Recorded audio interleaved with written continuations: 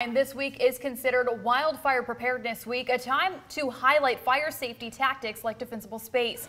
Californians play a crucial role in both preventing wildfires as well as preparing for them, which is what defensible space aims to do. It means clearing up to 5 feet of brush or debris from your home, then replacing surrounding grass with rocks.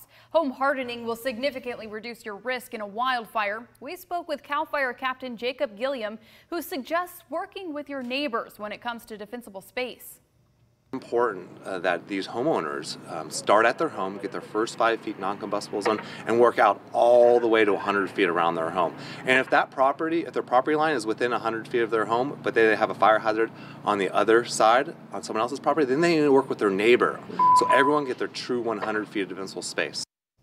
In addition to ensuring proper defensible space around buildings, have a communication plan for emergencies plus a go bag ready in case of evacuation. And it's so important. More information on how you can be fire ready can be found on our website, krcrtv.com.